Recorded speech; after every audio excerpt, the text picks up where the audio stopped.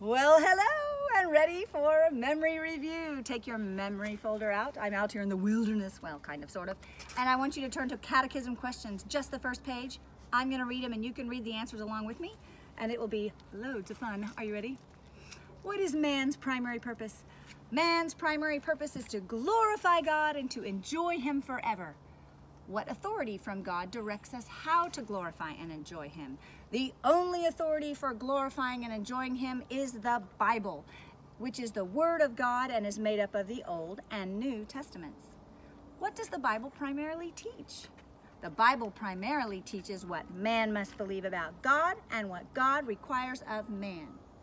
What is God? God is a spirit whose being, wisdom, power, holiness, justice, goodness, and truth are infinite, eternal, and unchangeable. Is there more than one God? There is only one, the true and living God. How many persons are in the one God? 3 persons are in the one God, the Father, the Son, and the Holy Spirit. These 3 are one God, the same in substance and equal in power and glory. What are the decrees of God?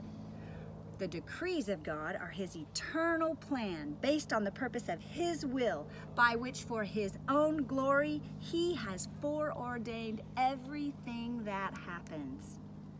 How does God carry out His decrees? God carries out His decrees in creation and providence. Well, what is creation?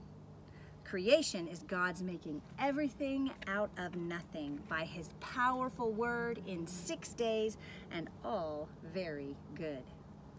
How did God create man?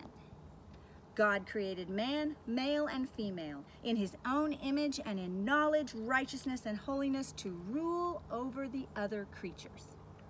Enjoy! Thanks for joining me. Bye-bye.